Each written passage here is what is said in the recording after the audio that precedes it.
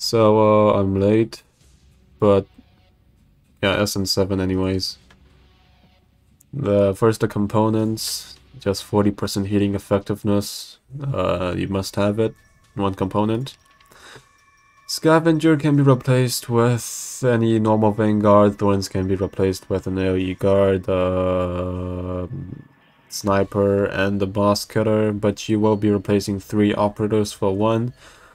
And you might not have enough deployment limit later, so if you can use or borrow Thorns, use him, because you can't farm this stage anyways, so why not?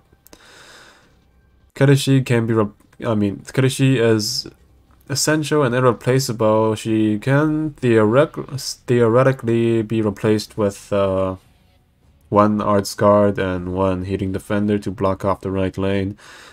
But that is very unlikely because the enemies have 80% physical and arts dodge, and you will have a better chance of getting 2 6-stars back to back in gacha. So, yeah. 80% dodge. That's why I'm using true damage, because you cannot dodge true damage in Arknights.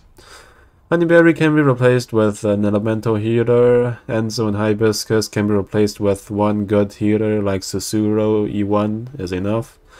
And then you won't need 2 medics, and you can free up 1 deployment limit, which you will need to if you want to replace Thorns. So, yeah, Noircorn is here to buy us some time at the beginning of the stage, because we won't have enough DP to deploy anyone. You can also just use a what's it called? Vanguard if you want to. Cardigan, he can be replaced with any defender. Kirara can be replaced with any ambusher, so Mizuki, Ethan, and Mentgor would all work. I'm using Kirara because, yeah, I didn't build her, so yeah. Murdo, Blackguard, and 2 slots open. Bring anyone that can stun or anyone that can silence to, you know, stun or silence the enemies so they can no longer dodge. Let's start.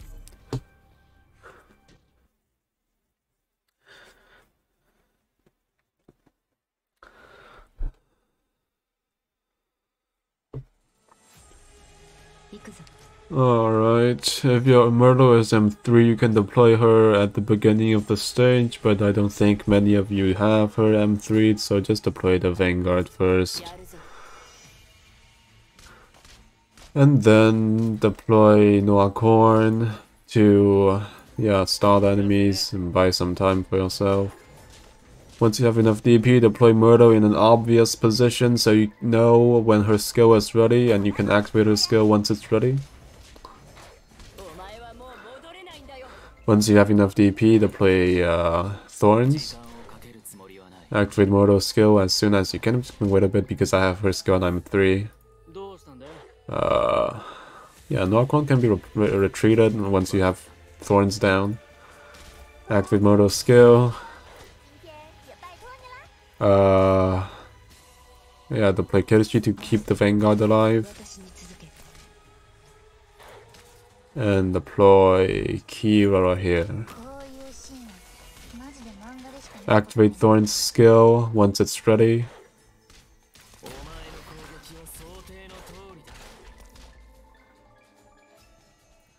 Deploy Medic to keep both Thorns and Kirara alive.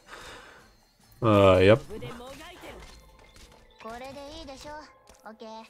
Deploy Monster once you have enough DP. As you can see, the DP is pretty tight because, yeah, the DP is pretty tight, and you can just see it. Deploy Medic, a second Medic, to keep both Kirara and Thorns alive. Yep. And now on this wave, Thorns might not be able to kill all 3 birds because he's under leveled or something, so you can just use a Saint's Hand to stun them and deal damage on them to, yeah, help Thorns kill them. Also, the one priest has spawned on the upper right corner. You can see that through the glowing blue light, so you can just activate Kadishi's skill now to kill that priest. Also, 3 enemies incoming. Thorns might not be able to kill them for some reason. Just use the SN-7 again. It's pretty handy. Yeah. Now we have enough DP. We can just get rid of Murdo and deploy Cardigan here and retreat Scavenger. And yeah, deploy 1 medic here. Exactly, 3 medics. Again, if you have a good medic, 1 medic would be enough. Second priest has spawned. Activate Kadishi's skill to kill it.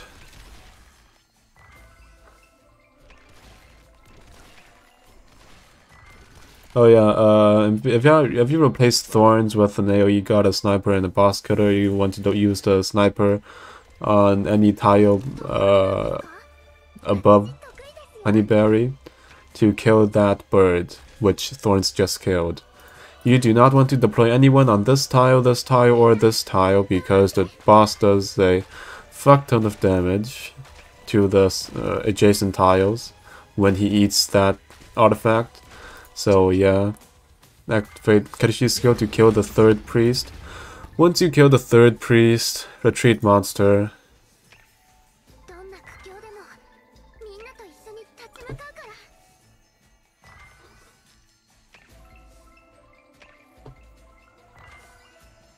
And once monster's ready, redeploy him behind the defender, because all the enemies spawning from now on will have Neuro damage, and if you by deploying Cardigan in front of monster, the enemies will apply Neuro damage on Cardigan, and yeah, she will get stunned instead of monster, and monster can still hit the enemies due to how they move.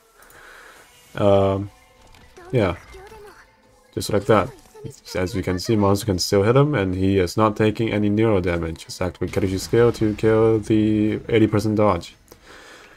On the left side, the moss on the floor didn't spread because I put Kirara above it.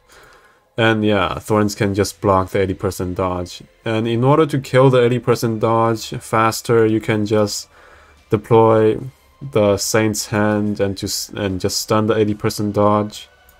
And when the 80% dodge is stunned, he cannot dodge attacks, and Thorns can easily take him out.